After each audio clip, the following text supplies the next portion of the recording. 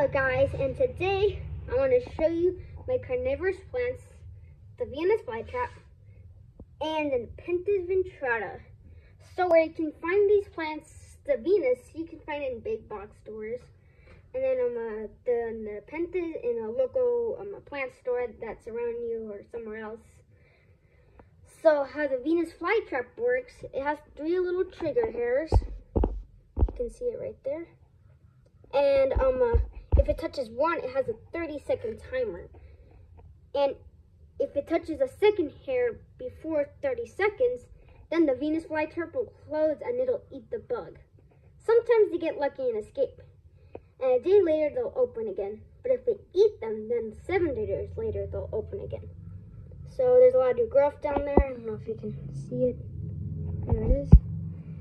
And on the Pentas ventrata, there's some new growth up there that you can see.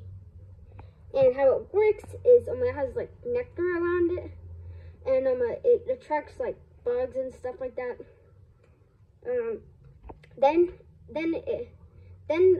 If it goes down like inside the picture of it, it's slippery. Then the bug tries to escape, but then it gets caught inside a liquid, and then it tries to escape, but then it just dies there. So that's how it works. So the Venus flytrap is looking very good. Just those 2 black ones, some beetles killed it that we fed it. And our Pentas, we haven't fed it anything, but it's still going good. And also, you need a special type of soil, so we just have it in the soils that it came with. And then you also want to tray water it and spray water it with distilled water.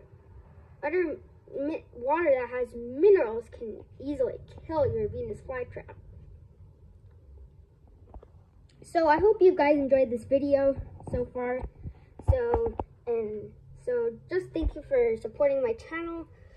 One day I would like to be a Venus flytrap and the Pentas ventrata grower or carnivorous plant grower.